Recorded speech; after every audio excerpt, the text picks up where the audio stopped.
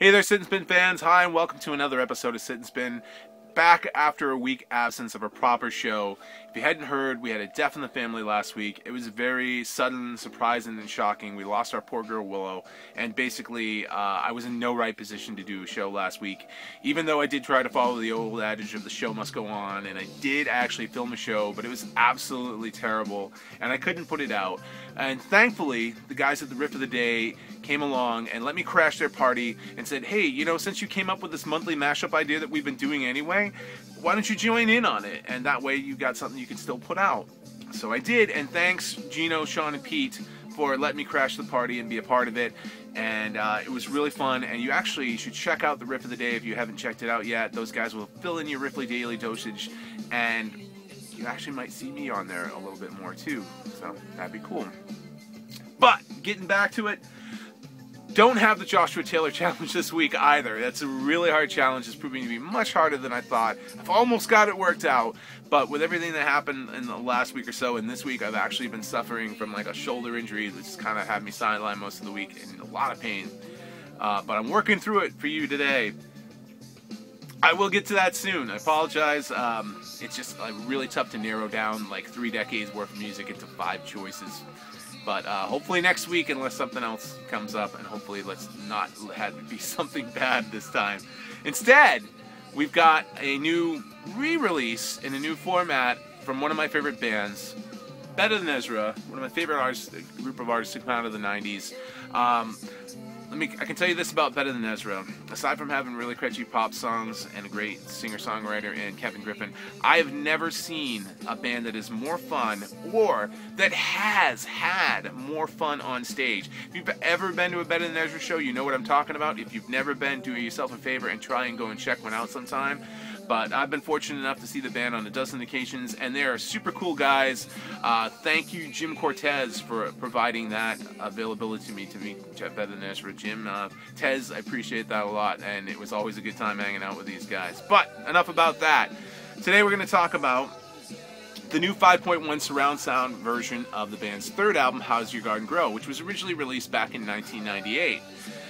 The idea of this album came up with a guy named Richard Labonte, who formed a new company called Music Ballet, specializing in surround sound mixes. Now, surround sound mixes were kind of like a hot little thing maybe about 10 years ago with the advent of like DVD players and people starting to get surround sound systems in their home theaters and stuff. It was a kind of cool way of like representing music in a way you've never heard it before.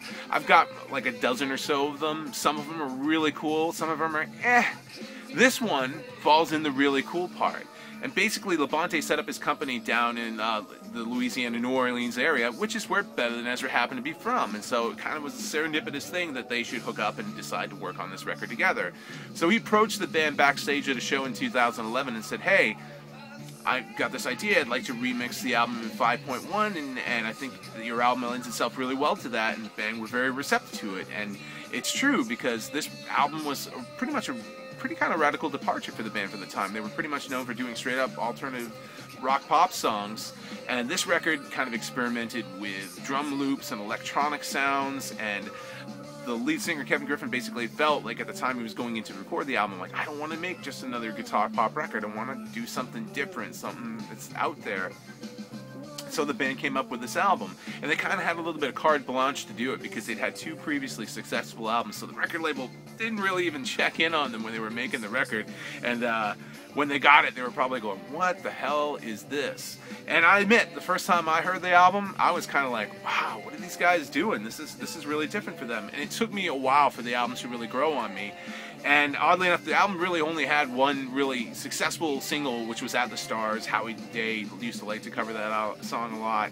And the song you're listening to right now, One More Murder, kind of charted a little bit, was featured in some TV shows, and I think was on one of the X-Files soundtracks as well. But none of the other songs really charted off it. They released Like It Like That, didn't do anything. Which isn't to say that it's not a great album. There's plenty of great tunes like Under You, Live Again, Happy Day Mama, Particle, which are all like fan favorites. And in this new 5.1 surround setting, it's really amazing. Like right now I've only got like the regular stereo version on it, but it was an album produced by Malcolm Byrne, so that should give you a little idea as to like what was going on with this. But in the new 5.1 setting, man, it's just amazing. You actually feel like you are in the studio with them, and just the surround sound effects that are coming at you, little things over here or there. The band, there's a cool video I'm going to attach with this that will tell you a lot more in depth about the story of this record, and if you're interested more in this at all, check out the video. But they were basically saying how there were all these little parts that they kind of forgotten they'd recorded because they just got buried in the regular mix, and they come out and come to life again in this new version. So if you're a Better Than Ezra fan at all, you got a surround sound system, and this sounds like something that's cool to you, by all means, go to the band's website, let's link for that too, and check out the new 5.1 surround version of How's Your Garden Grow, which is really, really sweet. Subtitled A Series of Nocturnes, or other words, night songs.